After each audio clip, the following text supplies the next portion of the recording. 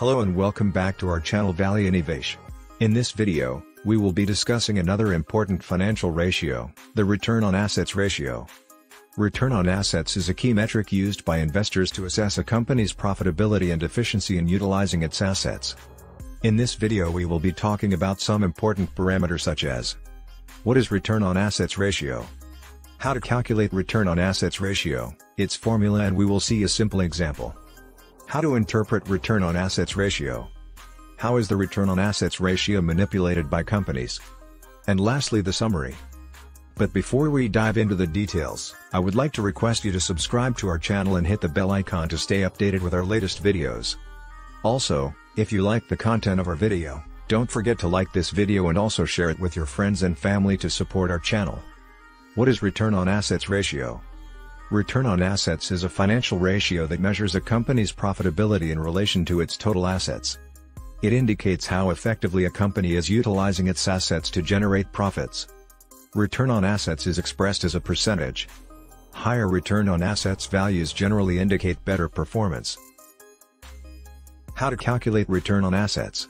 The formula for calculating return on assets is: return on assets equals net income divided by average total assets. Where net income, it represents the total profits earned by the company after deducting all expenses, taxes, and interest. Average total assets, it is the average of total assets of the company over a specific period. It is usually calculated as the sum of the total assets at the beginning and end of the period, divided by 2. Let us understand how to calculate return on assets ratio with simple example.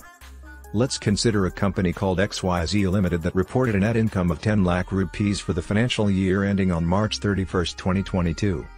The company's total assets at the beginning of the year were 1 crore and at the end of the year were 1.2 crore. To calculate return on assets for XYZ Limited, first we need to find the average total assets. Average total assets equal to total assets at the beginning plus total assets at the end divided by 2. So it's 1 crore plus 1.2 crore divided by 2. Which will be 1.1 crore. Now, we can use this information to calculate return on assets. Return on assets is equal to net income divided by average total assets. Which will be 10 lakh divided by 1.1 crore. Which is equal to 0.0909 or 9.09%. So, the return on assets for XYZ Limited is 9.09%. How to interpret return on assets? A higher return on assets indicates that a company is generating more profits per dollar of assets, which is generally considered favorable. It indicates efficient utilization of assets to generate profits. However, the interpretation of return on assets can vary depending on the industry and company size. Comparing return on assets with industry peers or historical performance of the company can provide better insights. How is return on assets manipulated by companies?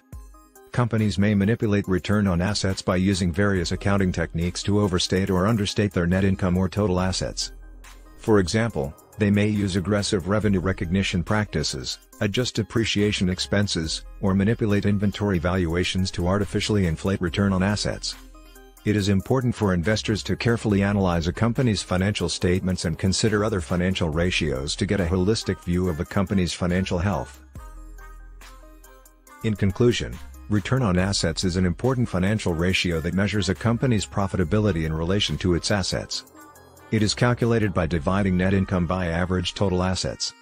A higher return on assets generally indicates better performance, but it should be interpreted in the context of industry and company size.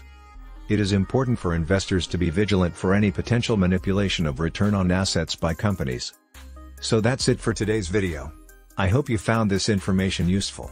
If you did, please give this video a like and share it with your friends. Once again, please subscribe to our channel to get more videos like this. Thank you for watching, and we will see you in the next video.